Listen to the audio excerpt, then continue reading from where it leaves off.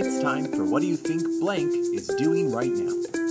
What do you think Sally Field is doing right now? She's in a new movie. It's called Big Baby. She plays a giant baby in it. Rhea Perlman plays her mom. For the movie, she has decided she shaved her entire body. Head, down there, yeah, sure. Armpits, because Sally has, is known for her armpit hair. Legs. She has been really trying to get into character. I have a friend who runs a nursery in Sherman Oaks, and Sally Field has been being dropped off there every day for the past 2 weeks by Rhea Perlman in a minivan. Ron Howard's company created a device that would put milk into Sally's mouth that's attached to Rhea's breast. It sounds a little gross, but it's actually really innovative. So it's not a comedy. There are funny moments, right? But it's mostly a drama. The sequel, they've already said, is going to be called Big Baby 2, The Terrible Twos. What does Sally Field wear in it? Mostly just a diaper. She has woman boobs. Yeah. And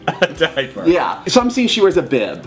She wears like a bib, and on the bib it says, "Someone in Boston loves me." Oh, it's set in Boston? No. Tom Stoppard wrote the screenplay.